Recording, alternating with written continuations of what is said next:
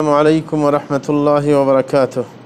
الحمد لله رب العالمين والصلاة والسلام على سيد المرسلين نبينا محمد وعلى آله وصحبه أجمعين ما بعد. প্রিয় ভাইরা আমার, আমরা আলোচনা করছিলাম সমাজের মধ্যে যেই ভুল ত্রুটিগুলো পাওয়া যায়, যেই কোনো ক্ষেত্রে হয়ে থাকুক না কেন, আমরা আকীদার ক্ষেত্রটা শেষ করে পবিত্রতার দিকে আসছিলাম। কারণ সালাত আদায়ের জন্য পবিত্রতা দরকার। এই পবিত্রতা সংক্রান্ত যেই ভুলগুলো আছে সেইগুলো আমরা আলোচনা করতেছিলাম। তার মধ্যে তিনটা আমরা আলোচনা করেছিলাম পবিত্রতা সংক্রান্ত ভুল। চতুর্থ নম্বর হচ্ছে পানি ব্যবহার করতে বেশি ব্যবহার করা। এটা কিন্তু ভুল, এটা শরীয়তে নিষেধ। অনেকে পানি প্রচুর আসে দেখে বেশি করে ঢালে, ট্যাপে পুরোটা ছাড়ে দেয়, মানে বেশি করে খুব জোরে পানি পড়ে, অথচ তার দরকার নাই, তারপরেও ছাড়ে। আল্লাহ নিষেধ করেছেন। আল্লাহ বলেন, ওয়ালা তুসরিফু ইন্নাহু লা ইউহিব্বুল মুসরিফিন, যে তোমরা কখনো অপচয় করবে না, কারণ অপচয়কারীকে আল্লাহ ভালোবাসেন না। সুতরাং ব্যাপারটা খুবই খারাপ, আল্লাহ ভালোবাসেন না এদেরকে। এবং বিশেষ করে সাদ রাদিয়াল্লাহু আনহু একটা হাদিসও এই ক্ষেত্রে আছে যে রাসূল আকরাম সাল্লাল্লাহু আলাইহি ওয়াসাল্লাম তার পাশ দিয়ে একদিন যাচ্ছিলেন, সাদ রাদিয়াল্লাহু আনহু ওযু করতেছিলেন। তখন রাসূল বললেন, লা তুসরিফিল মা, যে ওযু করার সময় পানির অপচয় করবে না। তখন তিনি বলছিলেন, ওয়াহাল ফিলমা ইসরাফ, বললেন আমি ওযু করতেছি, আবার এটার মধ্যে অপচয় কিসের? তখন রাসূল বললেন, নাম ওয়াইন কুনতা আলা নাহরিন জারিন, বলতেছে অবশ্যই অপচয় আছে। যদিও তুমি কোনো নদীর উপর বসে বসে, যেমন অনেকে নৌকাতে আপনার ভ্রমণ করতেছে, নিচে তো পানি পুরো নদীটাই, কিন্তু রাসূল বলছেন তারপরেও যতটুকু তোমার প্রয়োজন অতটুকু ব্যবহার করবে। অনেকে মনে করে যে তো নদী, তারপরে মগ্নি এক অঙ্গদ্বয়, না, এটা ঠিক না। আপনার যতটুকু দরকার ততটুকু করবেন, অপচয় কখনো শরীয়তে পছন্দ করে না। আপনি যখন ট্যাপে ওযু করতে যাবেন কোনো মসজিদে বা আপনার রুমের মধ্যে, আপনি অতটুকু ছাড়বেন যতটুকু আপনার প্রয়োজন, তার চাইতে বেশি ছাড়তে পারেন না। গোসল করার সময় একই অবস্থা, অনেকে প্রচুর পানি গোসলের সময় ব্যবহার করে যেটা তার প্রয়োজন নেই, না, এরকম ঠিক না। আপনি আস্তে দিবেন, যতটুকু আপনার প্রয়োজন ততটুকু ব্যবহার করবেন, কারণ অপচয়কারীকে আল্লাহ ভালোবাসেন না। তাহলে আল্লাহর ভালোবাসা থেকে বঞ্চিত হতে হবে অপতৎপরতার কারণে। 5 নম্বর যে ভুলটা পবিত্রতার ক্ষেত্রে, সেটা হচ্ছে আপনার মলমূত্র ত্যাগের জায়গায় আল্লাহকে স্মরণ করা, অথবা এমন কোনো জিনিস নিয়ে ঢুকা, যেই জিনিসের মধ্যে আল্লাহর জিকির আছে। আপনার যেটাকে আমার দেশে এখন কি বলে, বাথরুম বলে, টয়লেটের মধ্যে যখন ঢুকে, টয়লেটে ঢুকার সময় টয়লেটের ভিতরে ঢুকে আল্লাহর জিকির করা যাবে না, এবং এমন কোনো জিনিস সাথে নিবে না যেটার মধ্যে আল্লাহর জিকির আছে, যেমন কোরআন শরীফের কোনো পৃষ্ঠা, অথবা এই জাতীয় কোনো কিছু, এগুলো নিয়ে ঢুকা যাবে না। এটা অপছন্দনীয় একটি কাজ, এগুলো থেকে দূরে থাকতে হবে। হযরত ইবনে ওমর রাদিয়াল্লাহু আনহু থেকে বর্ণিত, তিনি বলেন যে একজন ব্যক্তি যাচ্ছিল আর রাসূল আকরাম সাল্লাল্লাহু আলাইহি ওয়াসাল্লাম প্রস্রাব করছিলেন, মানে লোকটা যাইতেছিল আর রাসূল প্রস্রাব করছিলেন। তখন সেই লোকটা, সেই সাহাবী রাসূল আকরাম সাল্লাল্লাহু আলাইহি ওয়াসাল্লামকে সালাম দিলেন, প্রস্রাবরত অবস্থায় রাসূলকে সালাম দিলেন। দেওয়ার পরে ফালাম ইয়ারুদ্দ আলাইহি, রাসূল আকরাম সাল্লাল্লাহু আলাইহি ওয়াসাল্লাম তার সালামের উত্তর দিলেন না। তারপরে এইখানের মধ্যে আপনার হাদিসটা পুরো বলেন নাই, অন্য আরেক বর্ণনা আছে রাসূল আকরাম সাল্লাল্লাহু আলাইহি ওয়াসাল্লাম শেষ করে তারপরে তিনি তায়াম্মুম করে, তারপরে, কারণ পথের মধ্যে ছিল তখন পানি কই পাবেন, তারপরে লোকটাকে ডেকে তারপরে বললেন, আমাকে এই অবস্থায় দেখলে কখনো সালাম দিবে না। মলমূত্র ত্যাগ অবস্থায় সালাম দেওয়া নিষেধ। এটাই হচ্ছে একটা নিষেধের জায়গা। এছাড়া আপনি যে কোনো একজনে খানা খাইতেছে সালাম দিতে পারবে, যে কোনো অবস্থায় সালাম মুসলমানকে দিবে, শুধু মলমূত্র ত্যাগের অবস্থায় দেওয়া নিষেধ। রাসূল আকরাম কেন সালামের উত্তর দিলেন না? কারণ হইতেছে রাসূল আকরাম সাল্লাল্লাহু আলাইহি ওয়াসাল্লাম তখন প্রস্রাব করতেছেন অপবিত্র অবস্থায়, সুতরাং এই কারণে সালাম দেন নাই। সালাম দেওয়া তো জিকির, কারণ দোয়া করা আরেকজনের জন্য, ঠিক না? ওয়ালাইকুম আসসালাম ওয়া রাহমাতুল্লাহি ওয়া বারাকাতুহু, মানে তোমার উপর শান্তি বর্ষিত হোক, আল্লাহর রহমত ও বরকত বর্ষিত হোক। সুতরাং এটা দোয়া জিকিরের অংশ। সুতরাং জিকির করা মলমূত্র ত্যাগের অবস্থায় চলবে না, এই কারণে উত্তর দেন নাই। 6 নম্বর হইতেছে একবারের বেশি মাথা মাসে করা। অনেকে একবারের বেশি মাথা মাসে করে না। অন্য অঙ্গ আপনার 3 বার পর্যন্ত ধুইবেন, কিন্তু মাথা মাসে কয়বার? একবার। এরকম যে কোনো মাসে মানে ধরেন আপনার হাতের কোন অংশ যে জায়গা ধোয়া ফরজ এই জায়গা কোথাও ক্ষত হয়ে গেছে, ব্যান্ডেজ করছেন নাকি, কিন্তু এই সমস্ত জায়গা ব্যান্ডেজ করতে হলে পারদর্শী লোক তাকে বলতে হবে ব্যান্ডেজ করার সময়, হ্যাঁ, যে যতটুক প্রয়োজন ততটুক করবে, বাড়তি কোনো তুমি ডাকবে না।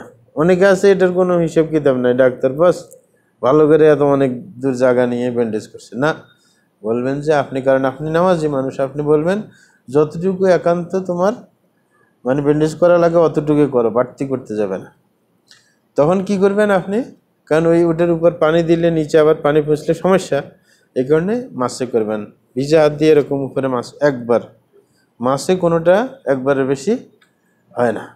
সুতরাং মাসে একবারের বেশি করা নিষেধ, কারণ এটা রসুলের আদর্শের বিপরীত। কারণ রসুল আকরাম সাল্লাল্লাহু আলাইহি ওয়াসাল্লাম মাথা মাসে করতেন মাত্র একবার, যেটা হযরত আলী রাদিয়াল্লাহু আনহু হাদিসের মধ্যে এসেছে। রসুল আকরাম সাল্লাল্লাহু আলাইহি ওয়াসাল্লামের ওযুর বর্ণনার হাদিসের মধ্যে এসেছে ওয়ামাসাহা বিরাসিহি ওয়াহিদা, যে রসুল একবার মাথা মাসে করেছেন, যেটা আবু দাউদের হাদিস এবং তিরমিজির হাদিস, নাসাইর হাদিস।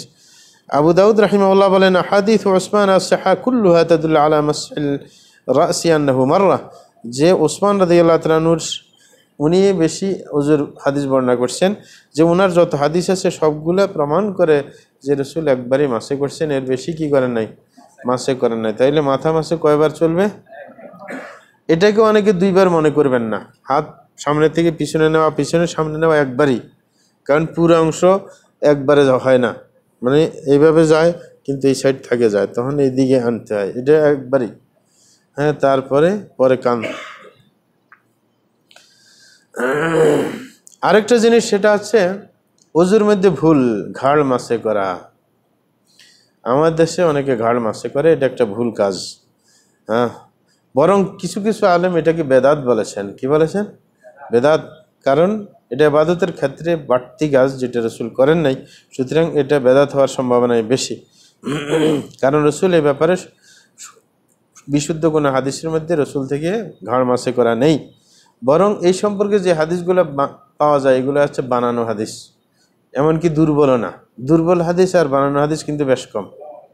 বানোয়াট মানে রসুল কোনোভাবেই বলেন নাই, আর দুর্বল মানে যে সনদের মধ্যে দুর্বল, যে যারা বর্ণনা করছে এদের মধ্যে ধরেন স্মরণশক্তি কম, এই সেই মিথ্যে বলার প্রবণতা থাকতে পারে, এই সেই, কিন্তু একবারে বানোয়াট না। বানোয়াট কোনগুলোকে বলে? যেগুলো একেবারে কোরআন হাদিসের সাথে সাংঘর্ষিক, হ্যাঁ, কোনো সম্ভাবনা নাই এরকম রসুল বলার, এগুলো বানানো। এরকম অনেক ব্যাপার আছে যে বানোয়াট অনেক হাদিস সমাজের মধ্যে আসে। তাইলে মুনকার এবং বানানো হাদিস এই সম্পর্কে আসে।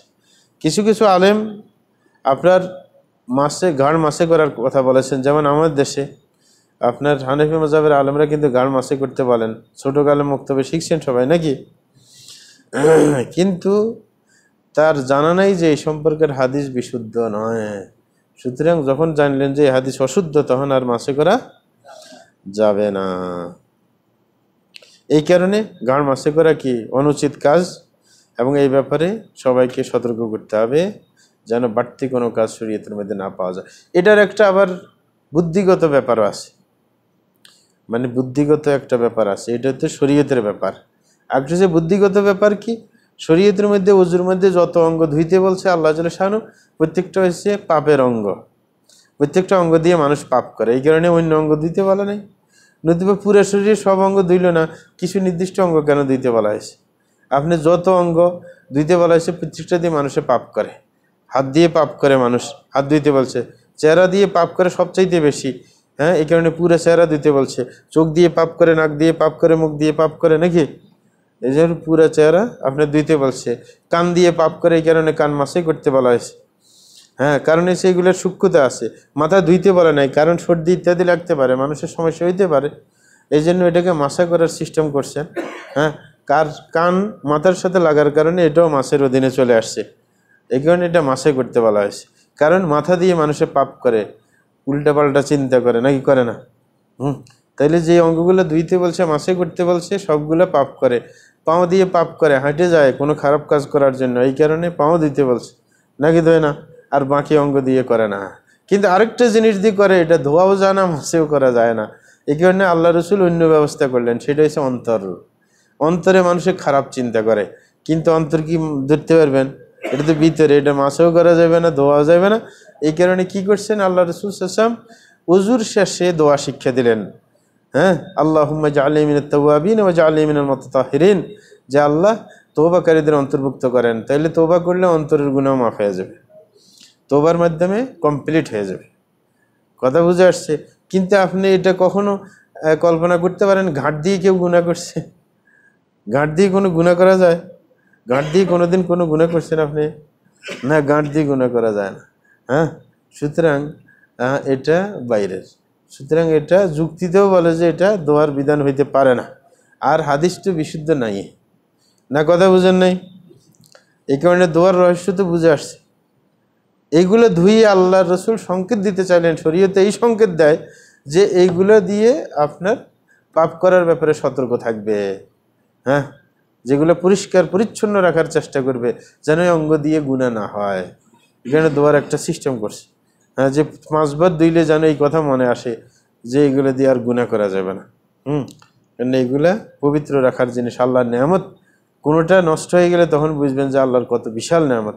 কারো চোখ নষ্ট হইলে বোঝা যাবে, কারোর কি, হ্যাঁ, যে কোনো জিনিস নষ্ট হয়ে যায় যেগুলো দিয়ে সাধারণত, এইগুলো নষ্ট হইলে মানুষ তখন মর্ম বুঝে, কিন্তু এখন বুঝে না। আরেকটা ভুল কাজ 8 নম্বর পবিত্রতার ক্ষেত্রে, সেটা হচ্ছে মুজার নিচের অংশ মাসে করা অথবা ডাইনে বাঁয়ে মাসে করা। যখন মুজা মাসে করতে যায়, অনেকে তো মুজা মাসে যায় যে বলে না আমার দেশে, যে চামড়ার হইতে হবে, এটা ভুল কথা। কারণ যদি শর্ত থাকতো রসুল শর্ত দিয়ে যাইতেন। কারণ আপনি কেউ বলতে পারেন রসুল তো জানে না, কারণ রসুলের যুগে তো চামড়ার মোজা ছাড়া এই মোজা ছিল না। তখন আপনি বলবেন রসুল জানে না, কিন্তু রসুলের আল্লাহ তো জানে। হ্যাঁ, কারণ রসুল জানেন না, কিন্তু আল্লাহ তো জানেন যে মুজা একটু বাইরে হবে নাকি, আল্লাহ জানে না ভবিষ্যতের কথা। তো রসুলকে আল্লাহ সংকেত দিতেন যে মুজা যেন চামড়ার হয়, এটা শর্ত দিয়ে দাও, নাইলে পরবর্তীতে ঝামেলা লাগবে। হ্যাঁ, সুতরাং এইগুলো মিথ্যা কথা। উদ্দেশ্য হাসিল হইলেই সেটা ওই মুজার অধীনে চলে যায়। কারণ মুজা পরার উদ্দেশ্য হয়েছে কি, ঠান্ডা থেকে বাঁচা। হ্যাঁ, সুতরাং এই মুজাও আপনার সেই কাজে করে। কিন্তু যদি ফ্যাশন হয় যে চামড়া দেখা যায়, চামড়ার রং দেখা যায়, এমন কিছু পাতলা মোজা আছে, তাইলে সেটা ফ্যাশন, সেটা আসল মোজা না, একটা শো আর কি। কতগুলো আছে টাকনার নিচে মোজা পরে ফ্লোরের উপর দিয়ে হাঁটার জন্য, এটা ফ্যাশন। কারণ ধোয়ার পুরো জায়গা ডাকতে হবে, না হলে এটার উপর মাছে চলবে না। সুতরাং এগুলো বাদ পড়বে। হ্যাঁ, এছাড়া কাপড়ের মোজা হইলেও সেটার উপর মাছে চলবে, কারণ উদ্দেশ্য হয়েছে আপনাকে কষ্ট থেকে রক্ষা করা। আর এটা চামড়ার মোজার মধ্যেও পাওয়া যায়, কাপড়ের মোজার মধ্যেও পাওয়া যায়, যে খুলতে কষ্ট হয় আপনার, এই কষ্ট থেকে রক্ষা করার জন্য। তাইলে এটা মাসে করতে হলে উপরে মাসে করতে হয়, 2 পায়ের উপরে এরকম 2 হাতের আঙ্গুল রেখে টান দিয়ে যতটুকু দোয়া পড়া যতটুকু উপরে এনে ছাড়িয়ে দেবেন, বাস। কেউ যদি 2 হাত নিচে দিতে মোটা হওয়ার কারণে দিতে পারে না, তাই এক হাত দিয়ে একটা করবেন। যদি একসাথে নিচু হইতে কষ্ট হয়, হ্যাঁ, তাহলে সমস্যা নেই। কিন্তু সাইডে মাসে করবেন না। অনেকে আছে সাইডে মাসে করে, আবার অনেকে আছে তলায় মাসে করে, আছে না? এরকম লোককে দেখেন নাই? না, এটা নিষেধ, নিষেধ, এটা বেদাত না। শুধু উপরে এক টান দেবে, সাইডেও করবে না, নিচেও মাসে করবে না।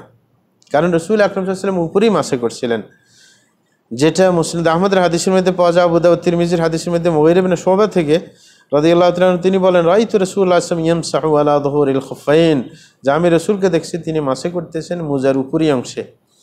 এবং আবু দাউদ রাহিমাহুল্লাহ তিনি হযরত আলী রাদিয়াল্লাহু তাআলা থেকে আরেকটি হাদিস বর্ণনা করেন, যে হযরত আলী বলছিলেন, লাউ কানা দীনু বির-রা'ই লাকানা আসফারুল খুফফি আউলা বিল মাসহি মিন আলা, যে যদি শরীয়তটা বুদ্ধি বিবেক নির্ভরশীল হতো তাইলে মুজা মাসেটা নিচে হইতো, উপরে হইতো না। অথচ আমি রাসূলকে দেখছি মুজা মাসে উপরে করতে, নিচে করতে দেখি নাই। কারণ বুদ্ধি চায় যে আপনি তলা দিয়ে হাঁটছেন, তাহলে তলায় না আপনি মুজবেন, আপনি কেন উপরে মাসে করতে যান? এটাই তো বুদ্ধির কথা। কিন্তু এখানে বুদ্ধি খাটাইলে হবে না। কিন্তু আমরা বলবো যে উনি এটা বলছেন সাধারণ দৃষ্টিকোণে, কিন্তু এটাও বুদ্ধি চায়, নিচে মাসে করা বুদ্ধি চায় না। কারণ বুদ্ধিকে আপনি ঠিক করে নিতে হবে। কারণ আসল মুজা মাসের উদ্দেশ্য হচ্ছে মানুষকে কষ্ট থেকে বাঁচানো। কিন্তু যদি আপনি তলা মাসে করতে যান, একজনে নিচে যদি তলা ধরতে গেলে এর কষ্ট হয়, বরং উপরেটা সহজ। যখন সহজ করতে চাইছি সহজই দরকার, তাইলে উপরে মাসে করা এটা বিধান এসে যুক্তি সঙ্গত নাকি, উদ্দেশ্যের সাথে মিল আছে। তলা মাসে করা তো এখানে উদ্দেশ্য না, ময়লা তো লাগেই নাই, কারণ এটা তো জুতের ভিতরেই ছিল নাকি।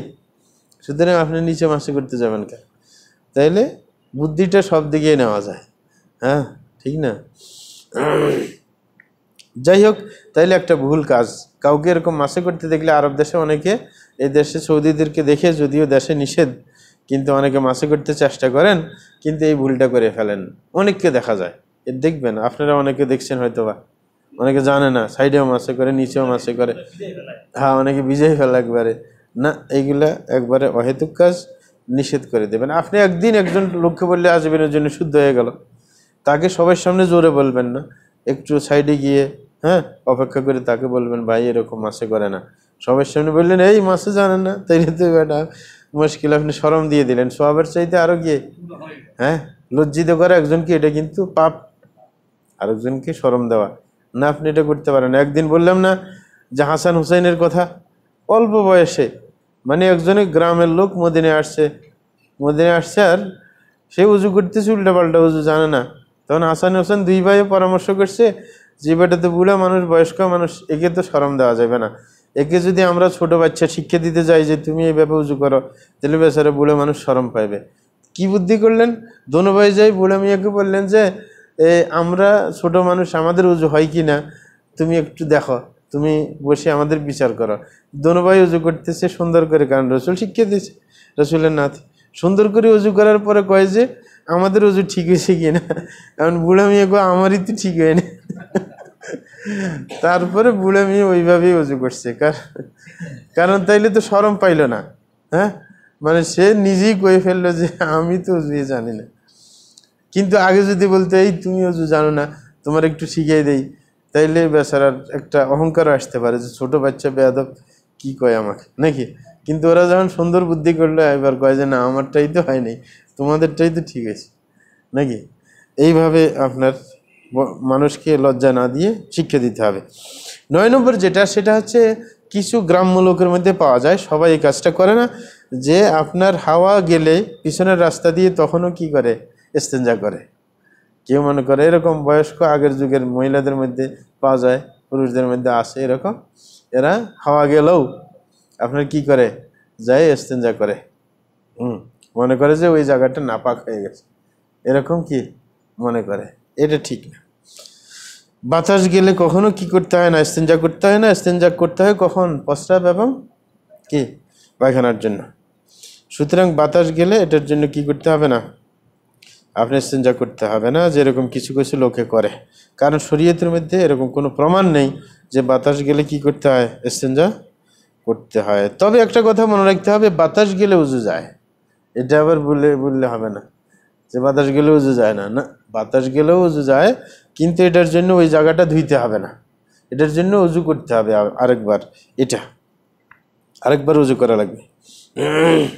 যেমন ইমাম আহমদ রহমতুল্লাহ বলছেন, লাইসা ফির রিহি ইস্তিনজা ফি কিতাবিল্লাহি ওয়ালা সুন্নতি রাসূলিহি ইন্নামা আলাইহিল ওযু, যে বাতাস বাইর হইলে আপনার কোরআনের মধ্যে এবং রসুলের সুন্নতের মধ্যে ইস্তিনজার কোথাও কথা বলা হয়নি, বরং তাকে উজু করতে হবে। বাতাস যাওয়ার কারণে উজু চলে যায়, এই কারণে তাকে উজু করতে হবে, বাস সেটি।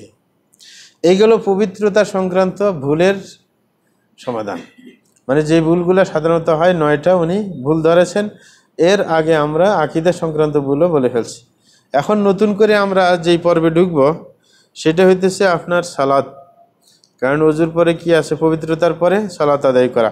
এই সালাত সংক্রান্ত কি কি ভুল সেটা উনি চিহ্নিত করলেন।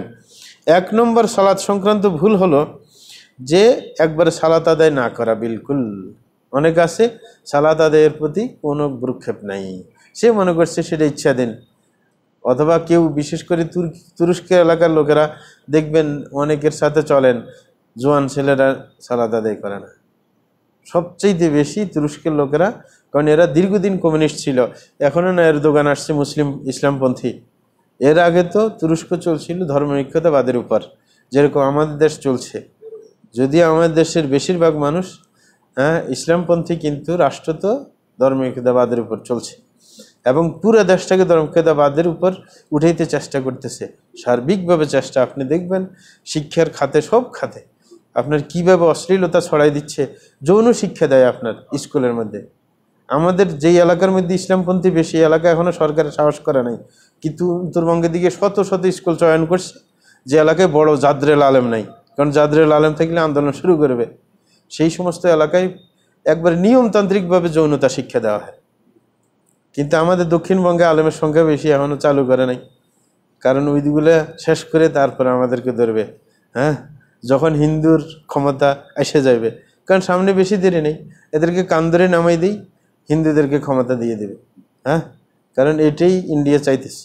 আল্লাহ আগেই ধ্বংস করুক শয়তানটাকে। হ্যাঁ, কারণ এটা ধ্বংস হইবে নিশ্চিত, এতে কোনো সন্দেহ নাই, এখনো ফেঁসে আসতেছে। হ্যাঁ, ঠিক না? কারণ সেই সংবিধান তৈরি করলো, বিশ্বের মধ্যে কোনো হিন্দু যদি কোনো জায়গায় অ্যাট্রাক্টেড হয় তার পিছনে সে আসে, আমেরিকার মতো, যে কোথাও খ্রিস্টান যদি লাঞ্ছিত হয় সেটার পিছনে সে আসে, সেও এই মন মেজাজের, এবং তাকে ন্যাশনালিটি দেওয়া হবে ভারতের মধ্যে। সুতরাং সে পুরোটাকে হিন্দুত্ববাদী রাষ্ট্র বানাইতে চাচ্ছে, কিন্তু এটা ইনশাআল্লাহ হবে না। সামনে দ্বন্দ্ব লাগে, পুরো দেশ ছারখার হয়ে কয়েক ভাগ হয়ে যাবে, বেশি দেরি নেই। মানে এটা সতর্ক সংকেত। হ্যাঁ, যদি হটকারিতে সে চালায় যায়। যাই হোক, আল্লাহ ধ্বংস করুক। তো বলতেছিলাম যে অনেকে কি করে না, সালাত আদায় করে না। এটা কিন্তু মারাত্মক ভুল, কারণ এটা কুফরি কাজ।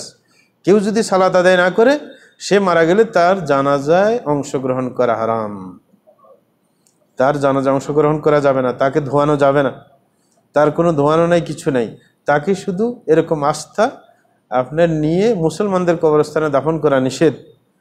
কোনো মরুভূমির মধ্যে দূরের এলাকায় নিয়ে গর্ত করে অন্য পশু টশু যেরকম দাফন করে এরকম, হ্যাঁ, কাপড় মোড়া দিয়ে ওখানে দাফন করে দিবে। তার প্রতি কোনো সম্মান দেখানো যাবে না, কারণ তার মধ্যে পশুর মধ্যে কোনো পার্থক্য নেই।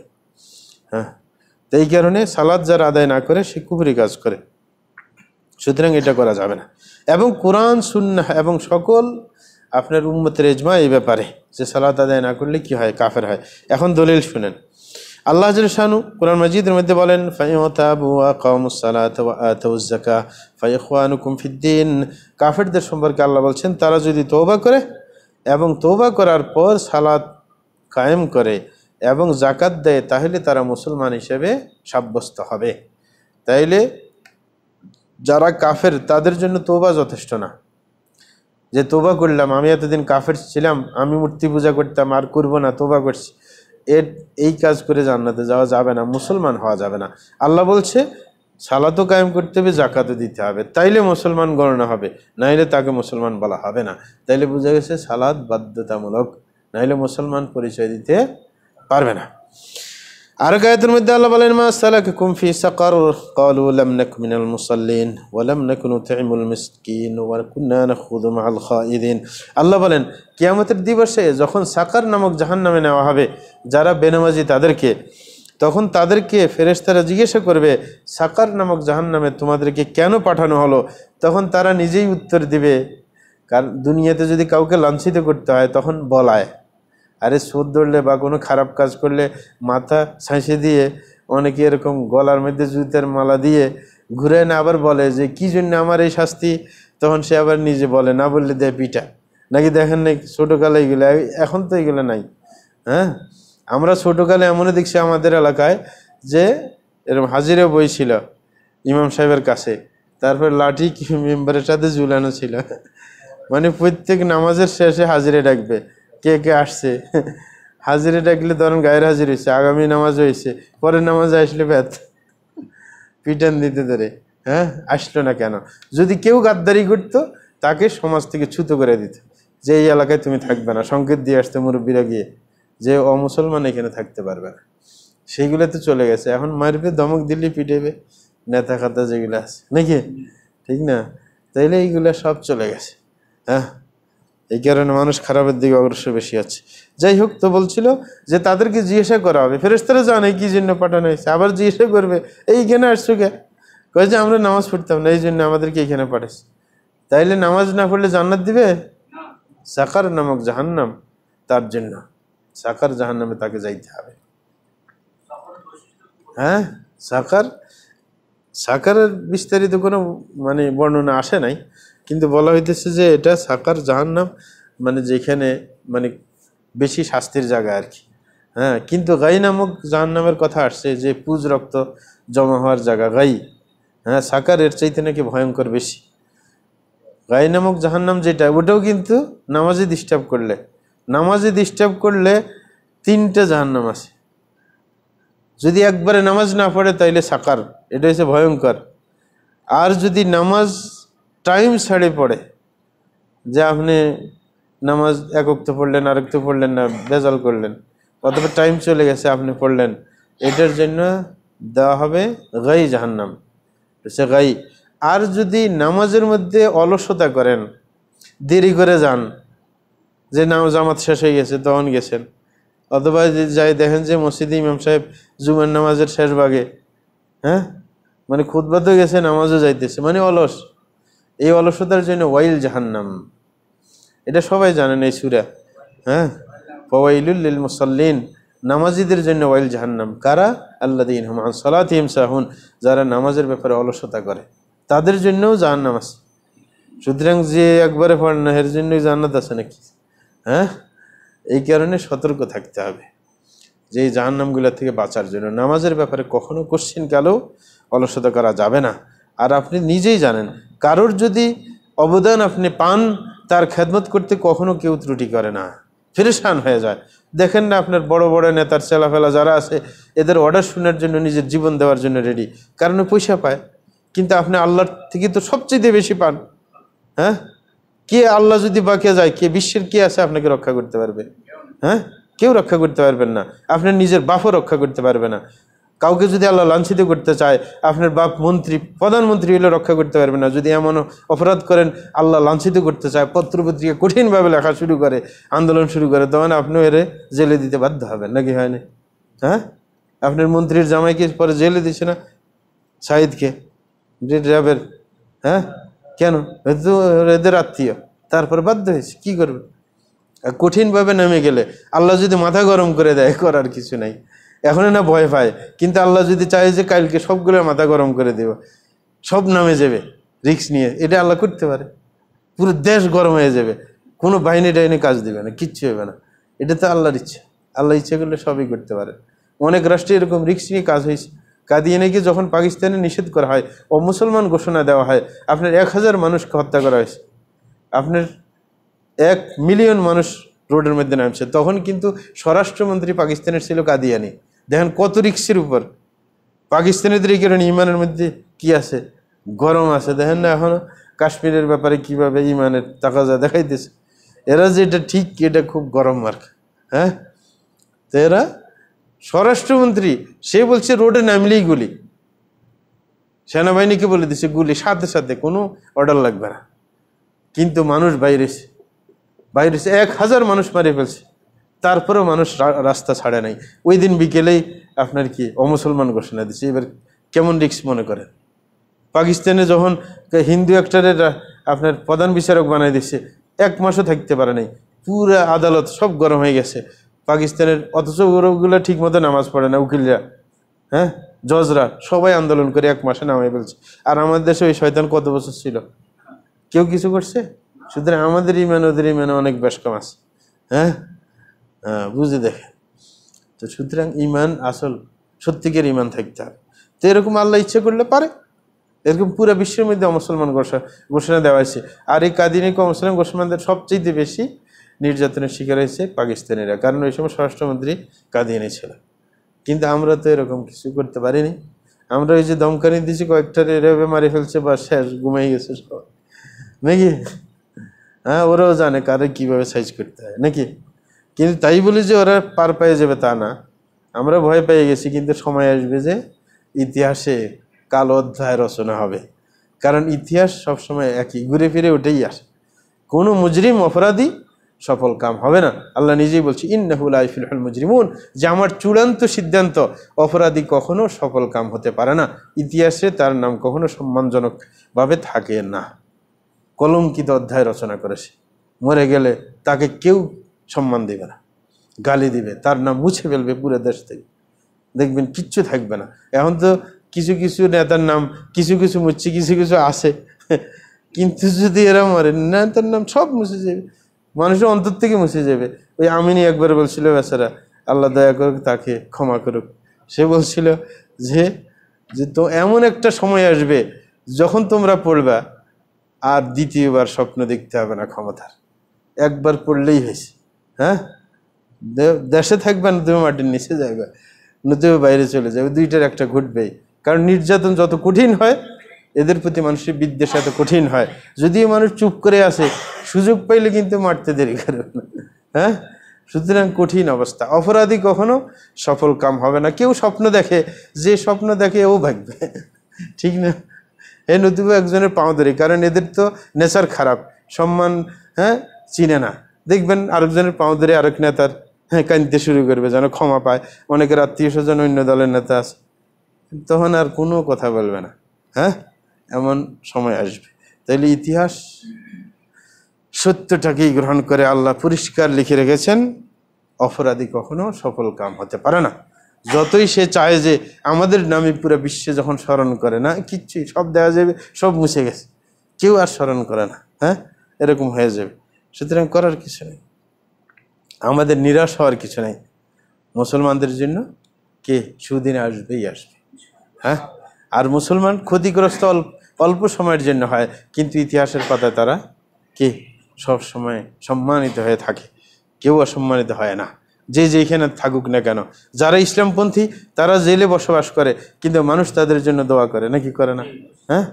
কিন্তু এই লম্পট একটা গেলে এর জন্য কিছুই করবে না, নাকি? এ দুঃখে দুঃখে মরবে এখানে, এছাড়া আর কিছুই না। সুতরাং সম্মান নেক বান্দাদের জন্য, ঠিক না? ওয়ালিল্লাহিল ইজ্জাতু ওয়া লিরাসূলিহি ওয়া লিল মুমিনিন।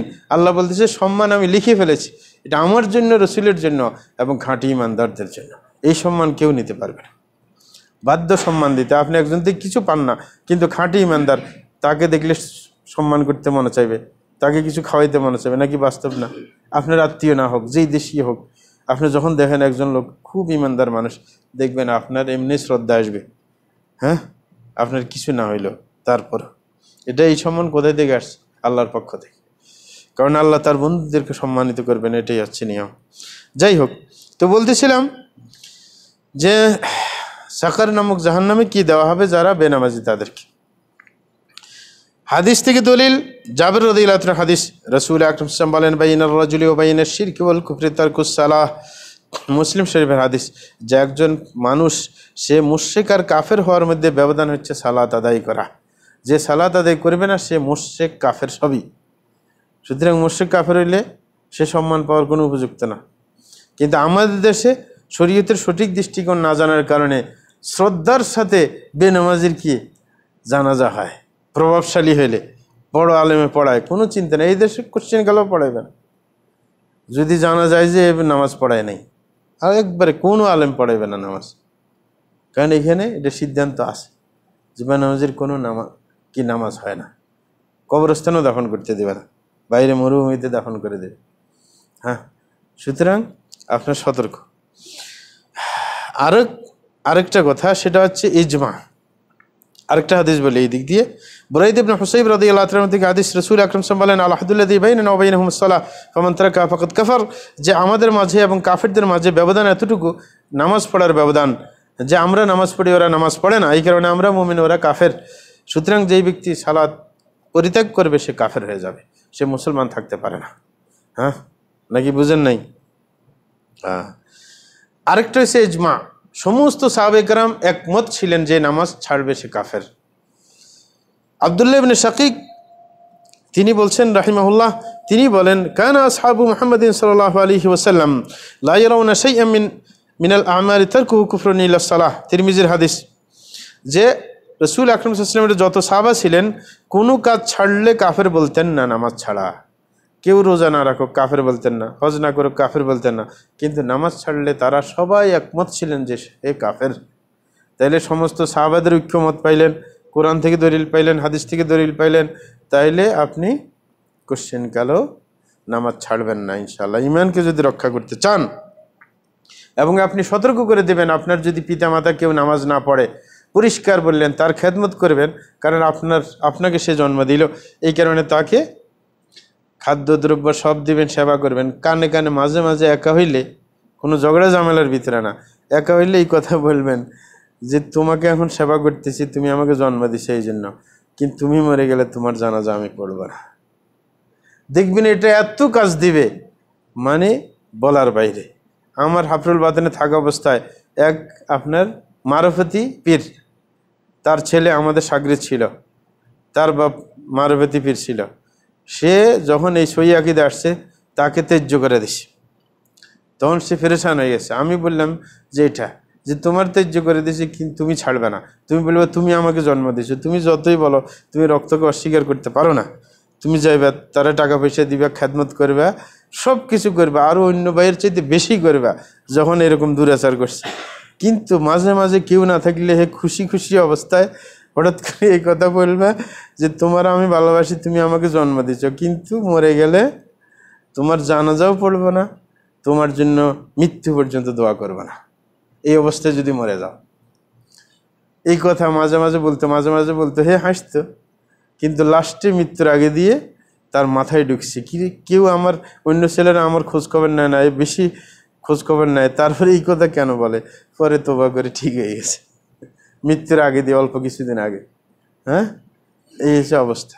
সুতরাং এটা কিন্তু অনেক গুরুত্বপূর্ণ, অনেকে এগুলা বলতে চায় না। আপনার বাপ মা যখন জন্ম দিছে তাকে খাওয়াইতে বাধ্য, সেবা করতে বাধ্য। যেমন আবু তালেব রসুলের চাচা, মুসলমান হয় নাই, হজরত আলী তার খেদমত করছে, কিন্তু মরার পর রসুলকে আসে যখন সংবাদ দিছে বিশ্রী ভাষায়, তিরমিজির আবু দাউদের হাদিসের মধ্যে বলেছে ইন্না আম্মা কাদ আল কাদফাত, নিজের বাপ বলিও বলে নাই, রসুলকে আসে